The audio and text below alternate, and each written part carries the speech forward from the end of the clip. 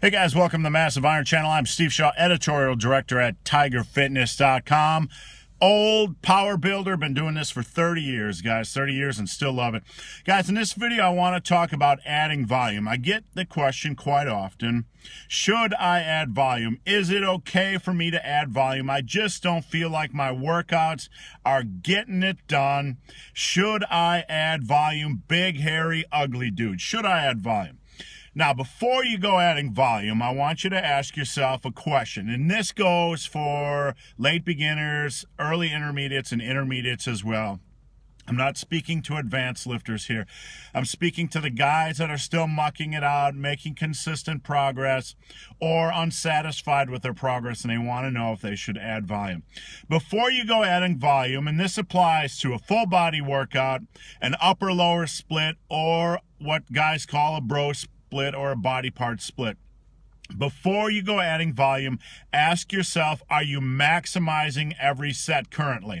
A lot of times, most of the time, if you're heading to the gym and you're just using some random weight and you're not pushing yourself on each set, of course you're going to feel like your workouts aren't as difficult, aren't as intense as they should be.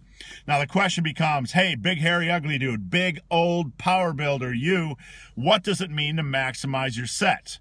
It means you have some consistent form of progression, some progressional goal on that set.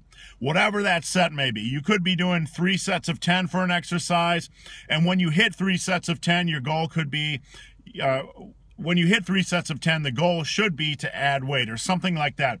I prefer to maximize every set. I prefer to push every set for as many reps as possible, stopping that set when you feel like you might fail on the next rep or when your form goes to crap. I don't want you doing reps that are with bad form, reps that have the potential to get you hurt.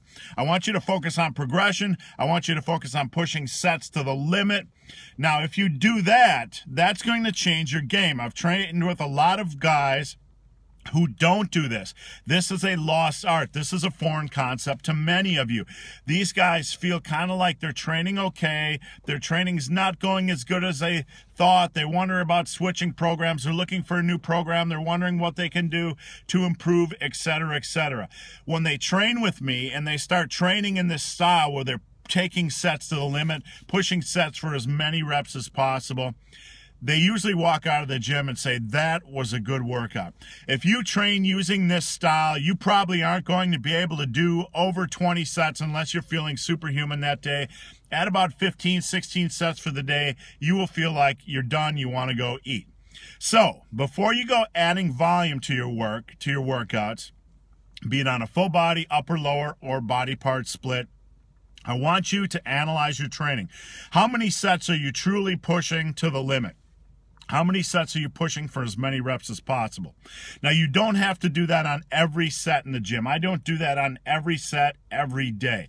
But the majority of your sets need to be like this.